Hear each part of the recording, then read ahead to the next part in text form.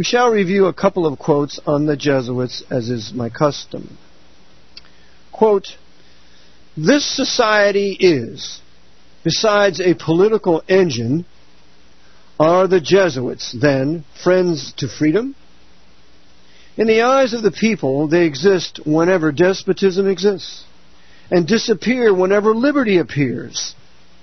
Devoted to the past, they are the enemies of the future, so much so that were it possible, they would even prevent time from advancing. To a superior, they sacrifice life and conscience. To their order, they sacrifice individuality. They are neither Frenchmen, Italians, Germans, nor Spaniards. They are not citizens of any country." I will repeat that. They are not citizens of any country. They are Jesuits only. They have but one family, one fortune, and one end. And all these are included in the word community. Kind of like, quote unquote, the communism of celibates, unquote. We see here the Jesuits are the real masters and perfecters of communism. Continuing, "To labor, in short, for one only object, which is not the triumph of religion, but the triumph of the company of Jesus, and the establishment of its mastery over the world," unquote. Who said this? M. Garnier Pages, 1861, French historian and journalist, out of an article titled "The Morning Star," from the book A Glimpse of the Great Secret Society, which is very hard to get. So we see here that the Jesuits sacrifice their individuality to their superior. They are part of the Borg, where they are half man, half machine, absolutely and completely surrendered to the will of their superior, so that the will of their superior is the Word of God to them, and they will fulfill it no matter what. It's very similar if you see the movie The Bourne Supremacy, where an order is given and an assassin gets a telephone call, and all of a sudden he reads from his cell phone that he is now on a mission of assassination. He departs from his typical place where he lives, and he now goes on his mission of murder. This is the perfect illustration of the Jesuit, especially the Jesuits of the short robe. Upon an order from their superior, they lay down everything they're doing, and they begin to fulfill exactly what has been required of them. And the Pope's international intelligence community, with all of its assassins in every nation of the world, there is no greater illustration of the loyalty and devotion of the Jesuits to their superior, as the low-level intelligence agents have their loyalty and devotion to their superior. It is a complete and total Jesuitical system, this international intelligence community. Now here's another quote.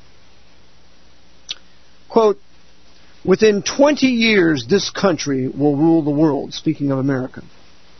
"Kings and emperors will soon pass away, and the democracy of the United States will take their place.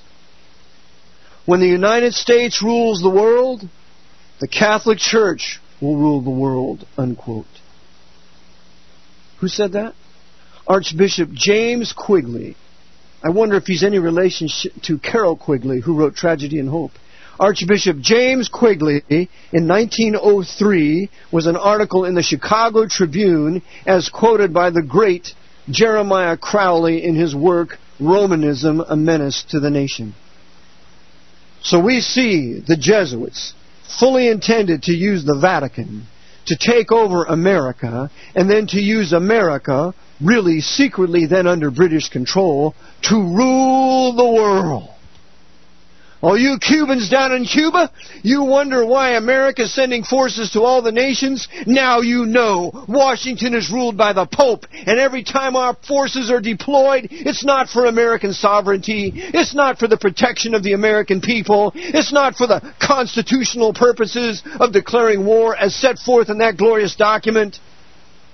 The whole reason for every American deployment since no later than 1898 has been for the benefit of the papacy, to fight the Pope's wars, to kill the Pope's enemies. Why do you think he sent the bombers over to Serbia and for some 77 days bombed the Orthodox Serbs? Why do you think they're bombing the Shiites in Iraq and Afghanistan when the Shiites of Iraq in 1969 kicked the Jesuits out of their country?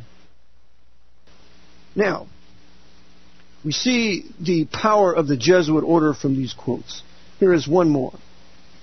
Quote, "The secret of the Jesuits is that Loyola, their founder, and his cronies adopted Machiavelli's The Prince, a book wherein politics is completely divorced from morals, as their textbook. Everything Jesuit, including fascism, is unavoidably Machiavellian," unquote. Who said this? Andrew Sinclair, 1965, a British Protestant minister, out of his great book, The Great Silence Conspiracy. Jesuitism is fascism. Jesuitism is communism. Jesuitism is labor Zionism. Jesuitism is Saudi Arabian Wahhabism. Jesuitism is radical democracy as imposed by this government around the world. It's all the same. It's the power of the state over the individual, run by military dictators, taxing the people to death, working them to death, with no middle class ever allowed to arise, sending their huge multinational corporations into all these countries so that there can be no real national businesses and companies producing wealth for nations. And if you don't use these multinational corporations, we'll send the American military in there and make you submit. That's the system. And this is the system that's run by wicked white devils, a white power structure of papal knights, Masonic knights, serving the Pope in every country of the world.